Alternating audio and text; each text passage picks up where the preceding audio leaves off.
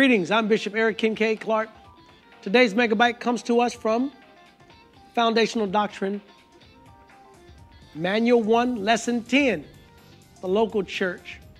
I want to talk to you about the role of a pastor.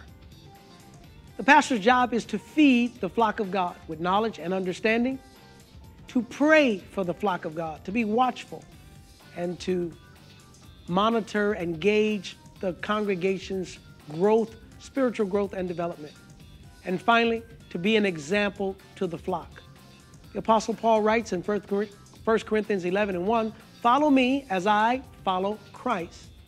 So again, the role of the shepherd, the pastor, to feed the flock, to pray for the flock, and to be an example to the flock.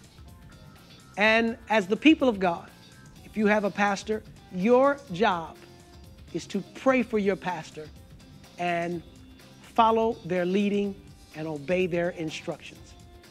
I'm Bishop Eric Kincaid Clark, and this has been your Megabyte.